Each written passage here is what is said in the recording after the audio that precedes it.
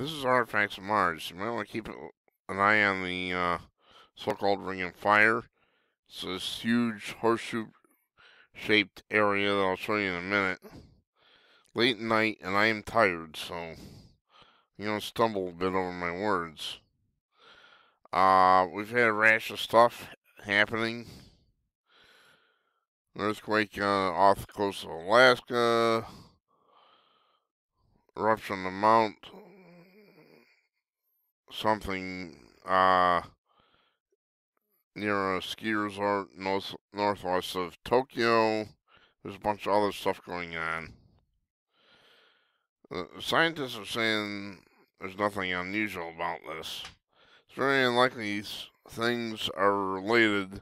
William Reck, a research geophysicist for the USGS, told ABC News on Tuesday.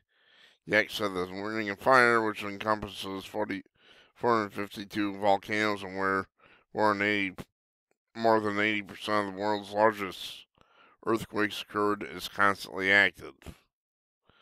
This amount of activity isn't unusual, he said.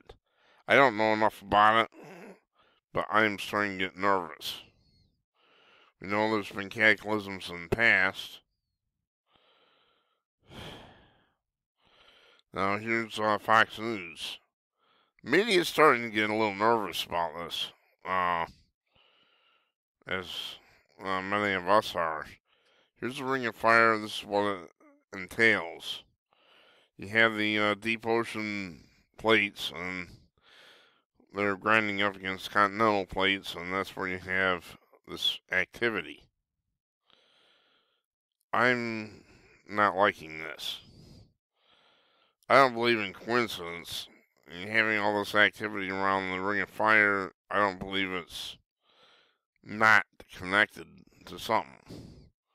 There have been cataclysms in the past. I'm not saying that there's going to be one, but I would keep one eye on this. It's not looking good. I don't know enough about it to make any predictions here, so I'm just going to say keep an eye on it, because we may be headed for trouble. I don't know.